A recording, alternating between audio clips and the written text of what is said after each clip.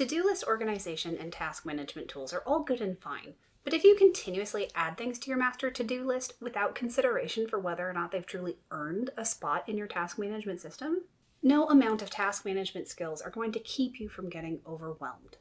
By the end of this video, you'll know my #1 strategy for escaping this cycle and ensuring that your to-do list gets and stays manageable, meaningful, and fulfilling. For the best advice on getting unstuck, being productive, and living your best life with chronic illness, trauma, and depression, subscribe to my channel and hit the bell to be notified whenever I post a new video. Helping my clients overcome their overwhelm is one of the most important things I do inside my coaching program. Now it's your turn.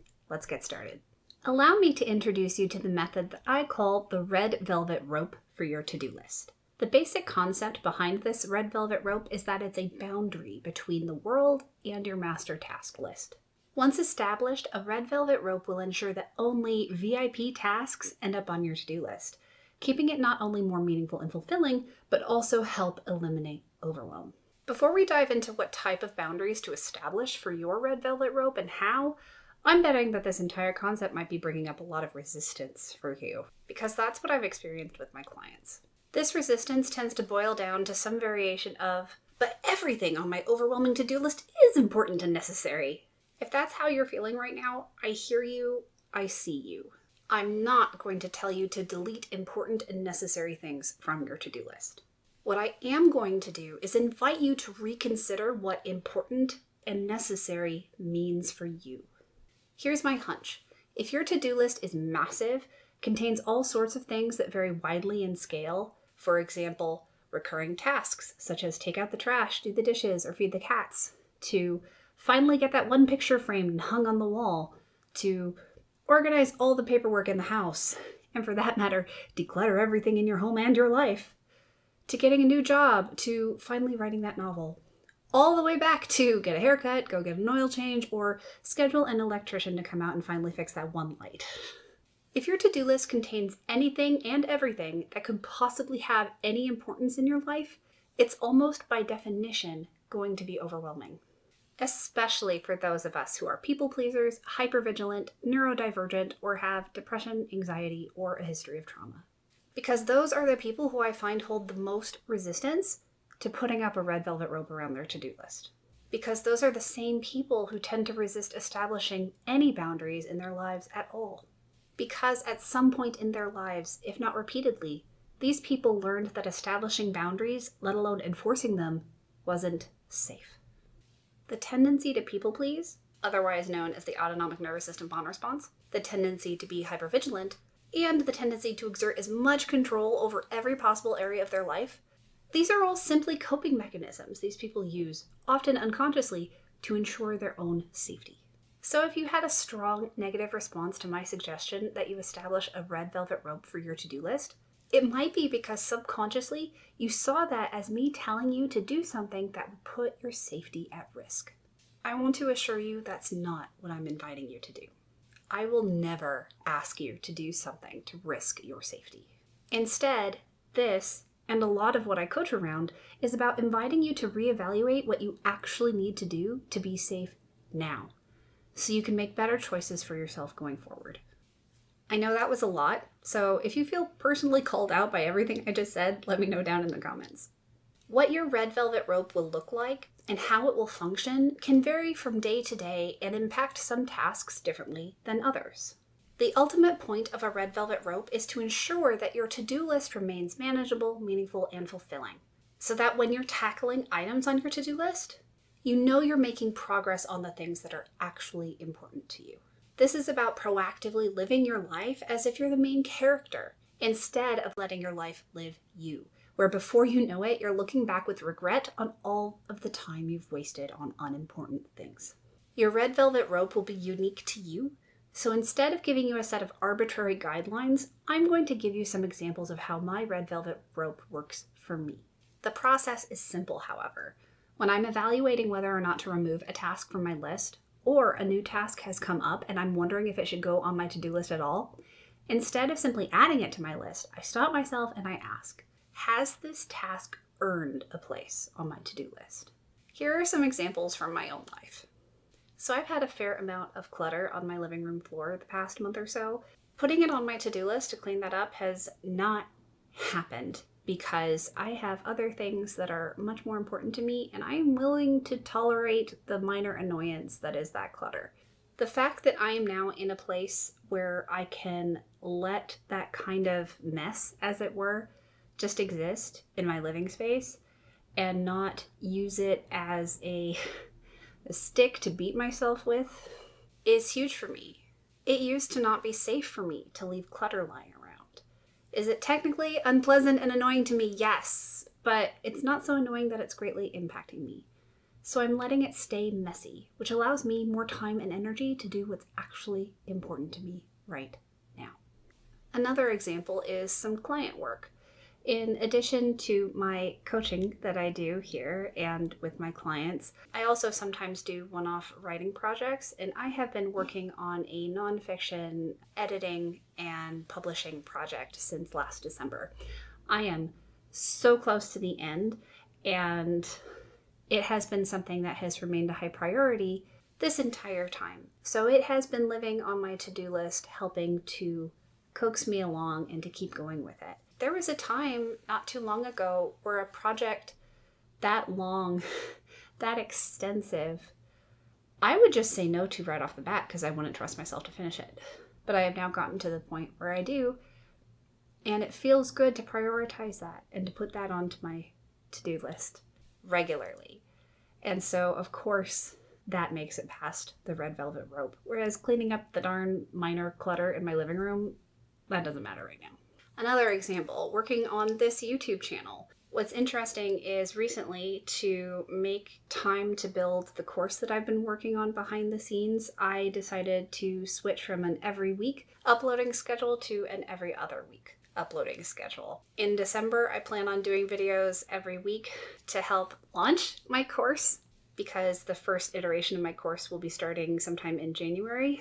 But other than that, I plan on sticking with this every other week schedule because it allows me so much more time and capacity to work on other things. In the distant future, when my course is evergreen, I might then have the capacity again to post videos more often. But that's in the future. I'm not pressuring myself to keep up that fast every week schedule because then the quality of my course wouldn't be nearly as good.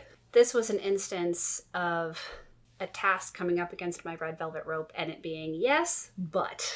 And I just reduced the frequency so that way there was less expectation there for me. Another example, super annoying, is renewing my passport because it expires in November.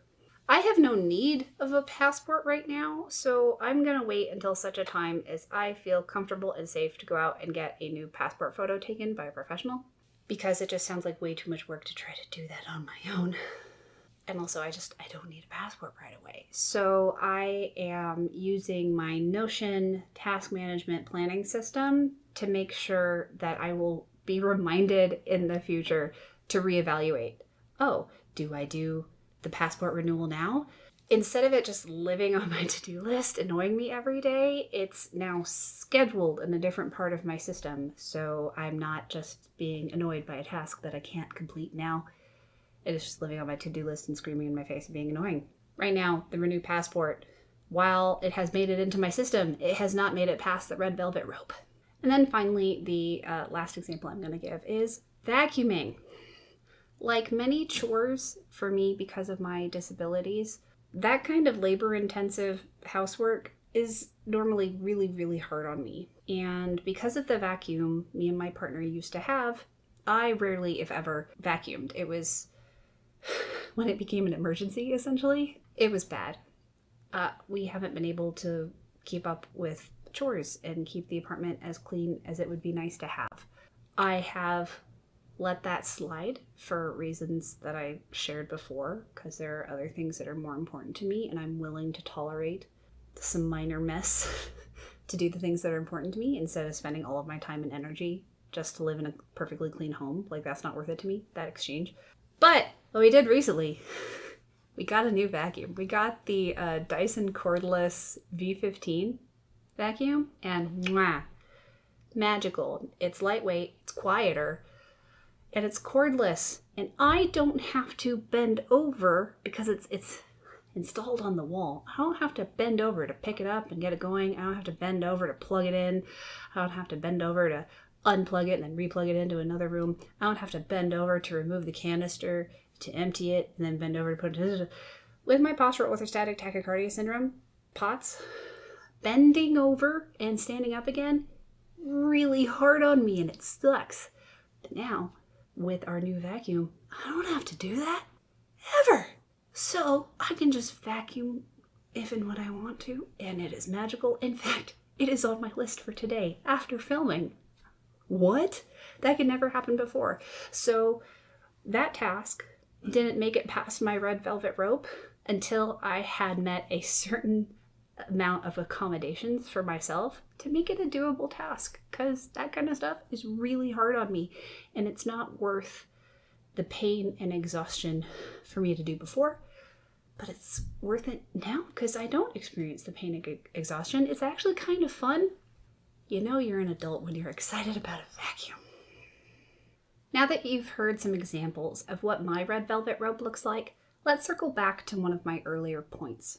As you start exploring what your red velvet rope looks like, remember that the more resistance to this process you experience, the more likely it is that you're afraid of relinquishing control, because you believe that would mean you would no longer be safe.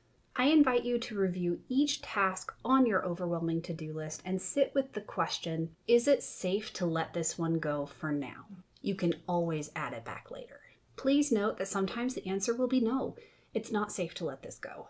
But for other tasks, a small part of you may offer a different answer, that it is safe to let something go now. This process will likely feel uncomfortable, and I'm inviting you to lean into whatever level of discomfort is tolerable for you right now, and no more. Be gentle with yourself as you reflect on which tasks are truly priorities for you, which ones can get set aside for someday in the future, and which ones can be deleted altogether. What are you willing to say no to right now so you can stop drowning? Once you answer that question and find yourself somewhat safe again, you can move on to the question, what are you willing to say no to right now so you can start thriving? Just so we're clear, this red velvet rope method isn't just a to-do list thing. It's about caring for yourself in such a way that it allows you to take back your agency so you can truly live your life. There is profound healing to be had through this process, so don't rush it. Before I wrap up today, I also want to talk about the pesky tasks involved with being a human. Yay. These are recurring tasks such as cooking, doing the dishes, taking out the trash and recycling, caring for your pets, doing laundry and cleaning. These can also include recurring tasks you have to do at work. And finally, in this section, we'll also talk about tasks that should probably just live on your calendar instead of your to-do list. I'm at a point where I do a fair amount of things on most days, including making my bed, doing dishes, maybe also doing laundry or gathering the trash or exercising. Not all of them. Cooking, and whatever work is on my plate for that day. Is all of that on my to-do list every day, however? No! That would be overwhelming for me. Instead, over the past several years, I've worked hard to build daily and weekly routines and systems that have become habit for me, such that I don't have to put in much extra time or effort in planning or making myself get those things done. That way, the things on my to-do list remain VIPs that really matter to me, such as writing the script for this video, taking notes on all the research interviews I did over the past half year, finishing up that nonfiction project for my client, etc. I don't have to work to find those important tasks in a haystack of other tasks. And similarly, for tasks that are important, but I know I will only complete them on or after a specific date, I schedule those on my calendar so they're not cluttering up my to-do list and overwhelming me the rest of the time. A really great example of this is scheduling my annual skin cancer screening. Because I can't make that appointment a year in advance, I put a reminder on my Google Calendar about 2 to 3 months out from when I'd like to have the appointment. Then when that reminder comes around, I call my doctor and I schedule the appointment. Done. This way, the task, schedule skin cancer screening, isn't lurking on my to-do list for 9 months, stressing me out and confusing my priorities. It's great. It's magical, actually. Habitual routines, systems, and scheduled tasks all allow my red velvet rope to be that much more powerful, keeping my master to-do list streamlined so that it only contains the things that are truly important, meaningful, and fulfilling for me. There you have it, the red velvet rope method for keeping your master to-do list manageable and then some. Now, if you also struggle to actually take action on the items on your to-do list, I highly recommend checking out my free masterclass where I teach you 3 mindset shifts and 1 simple 3-step system to help you kick procrastination to the curb. All you have to do to get access is go to the link in the description box below and sign up. Check out this video next to learn even more strategies for tackling overwhelm.